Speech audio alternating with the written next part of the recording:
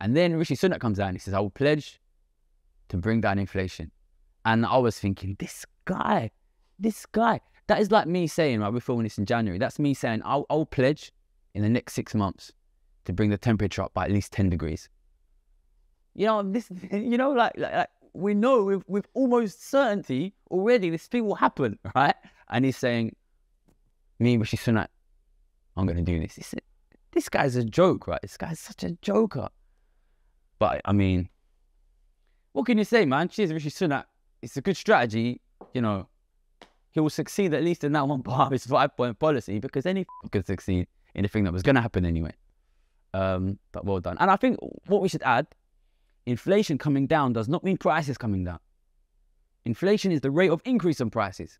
So it just means that prices are going to stop going up as fast as they were. So, you know, it don't make things better,